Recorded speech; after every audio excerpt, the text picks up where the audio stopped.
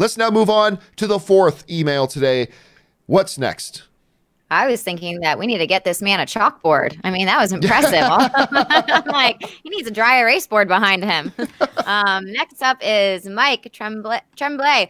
Mandalorian. I watched the Star Wars Celebration panel for the Mandalorian online and even saw the footage and behind the scenes stuff they showed. It looks amazing. Could this show be the ultimate game changer for Disney Plus and make everyone flock to the new service? I'll tell you what, I don't know. Like, on one of my open mics yesterday, I went down through, because everybody's just kind of discounting Netflix at this point. And I went through a list of like 20 big, popular, wonderful, original shows on Netflix that are still going to be there when Disney Plus launches. And my whole thing is like, guys, make no mistake, even when Disney Plus launches, Netflix is still the big boy on the block when it comes to this ecosphere. And they have an impressive lineup of series. Not so impressive with their original movies, but their original series, impressive. Okay, so that being said, there was nothing they could have done better than launching Disney Plus with The Mandalorian. There is no better move they could have possibly made than to come out of the gates and say, on the day this thing launches, we're going to have all these Star Wars movies, we're going to have all these Marvel movies, we're going to have 30 seasons of The Simpsons, we're going to have all these Pixar films, the Disney Vault is going to be opened up now permanently, all the 500 classic Disney pieces of property, and all of it is good. But to say, day one, when this thing goes online, the first ever live action Star Wars series starring Pedro Pascal called The Mandalorian, a gritty, the good, the bad, and the ugly kind of feeling story set with a lone gunfighter set in the Star Wars universe on the outskirts of the galaxy.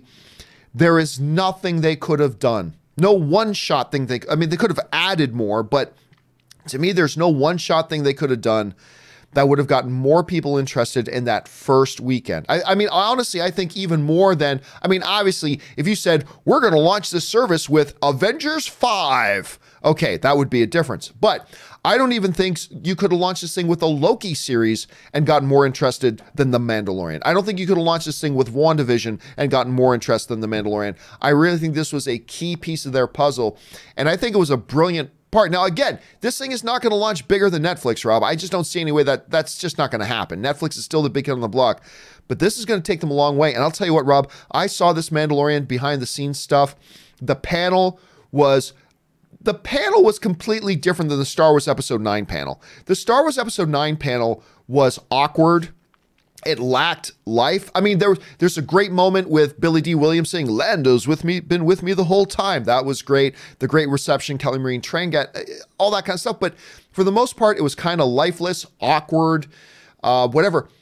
The Mandalorian panel was different. It had energy, it had excitement, which was really, really great to see.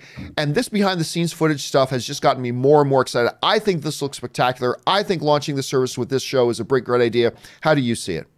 Dude. I mean, I love it when you start your sentences just with dude. I just think that my man Bob Iger, I missed our squash game yesterday. I don't think that there is a better business decision perhaps in the history of entertainment than to launch this streaming service with The Mandalorian. And looking at how the creative team, first of all, 2 words, Carl Weathers. I mean, come on. It's seeing Carl Weathers in Star Wars garb. I felt like I was seeing an old friend come home that I didn't even know how much I missed. And the casting choices are incredible. The directors they've got. But what I was so excited about was the design, how we're getting a bunch of new spaceships and new things like parked next to a sand crawler, and they're showing us the familiar and yet giving us a bunch of new stuff. And I think that was a big mistake that the JJ era of Star Wars made. It's like, no, we're not really going to give you anything new. We're going to give you TIE fighters and X-Wings again and Star Destroyers.